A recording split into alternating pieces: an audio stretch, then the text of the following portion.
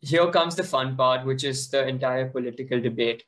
So I don't know if Rishad, if you know about like any politics behind renewable energy. So I believe there's this entire debate between the global north and the global south about who should take the Yeah, responsibility for taking this forward.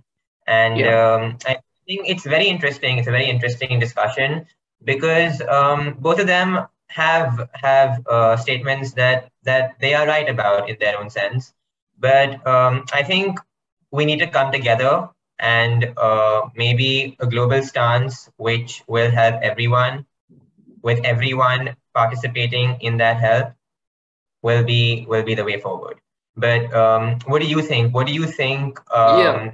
I think it's The quite global north, unfortunate, actually, like the situation we have today, because everyone is vying for like economic dominance and power. No one's right? really willing to make the compromise themselves to save humankind and planet Earth. So it's really become a political issue. And like you brought up, the global north and the global south. So the global north is basically this set of countries that we consider developed countries. For example, the United States, United Kingdom, Canada, Germany, France, etc.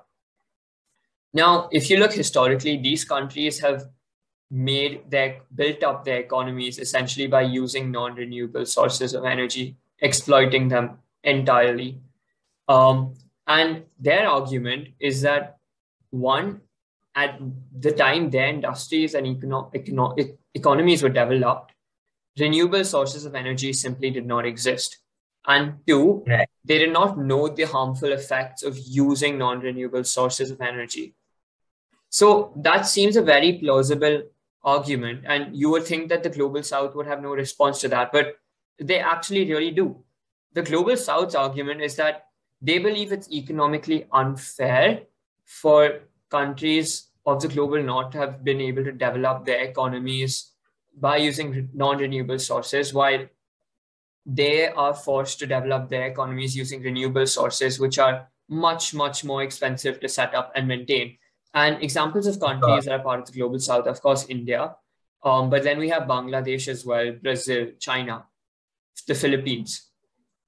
These are Right. all countries that are have a tremendous potential to expand economically, but what we really have is the global north passing the bill down to them and handing them the responsibility of saving planet Earth.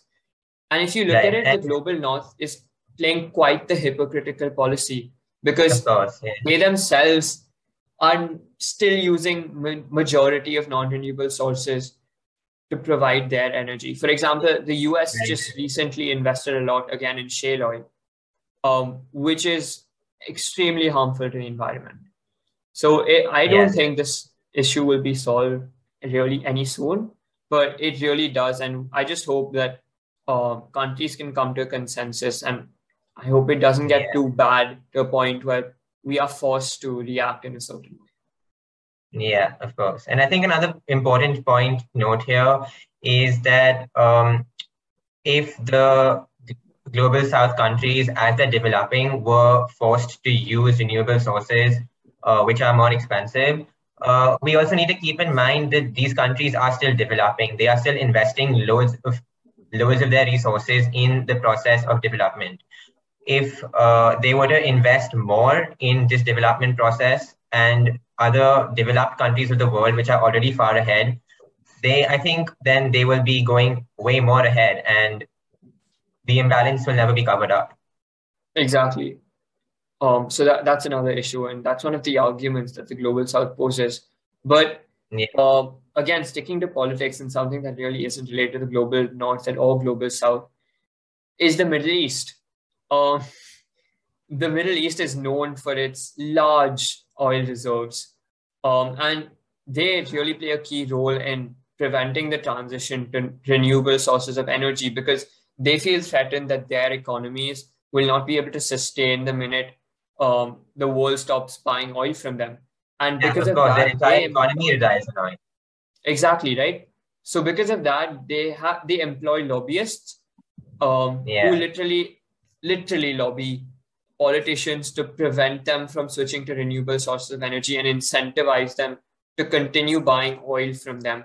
And honestly, I don't think this is a long-term strategy. And I think the UAE as a country, even Qatar, has started to realize that slowly. And slowly, all of them are.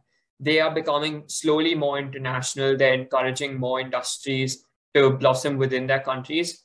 But it's still unfortunate that selfish motive still remains a major reason for why we aren't able to solve this crisis at hand. Yes, yeah, very true.